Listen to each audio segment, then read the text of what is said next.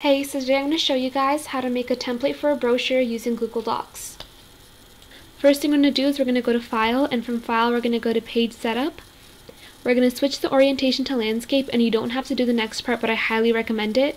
I'm going to make the margins 1/4 of an inch instead of the default 1 inch, just so you have a lot more room to work with on your brochure. Next we're going to go to Format, and from Format we're going to go to Columns, and we're going to add 3 columns on the page.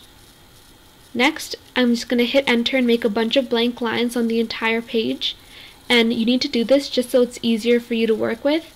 As you can see, because I've made all the blank lines, I can just click on whatever section I want and start typing.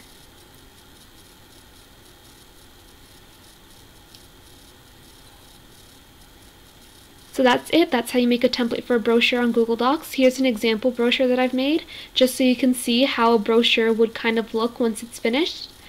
I've also labeled it so you can see what it would be when you print it out. So the first section is going to be the front, the second section is going to be the back, and the third is going to be the inside floppy part. And if you want a double-sided brochure, you would just make another page, and that page would be the entire inside, and then when you print it out, you would glue it together.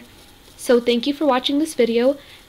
If this helps you in any way, please subscribe and leave a like, and comment down future video suggestions below. Thank you so much for watching, and I'll see you in my next video.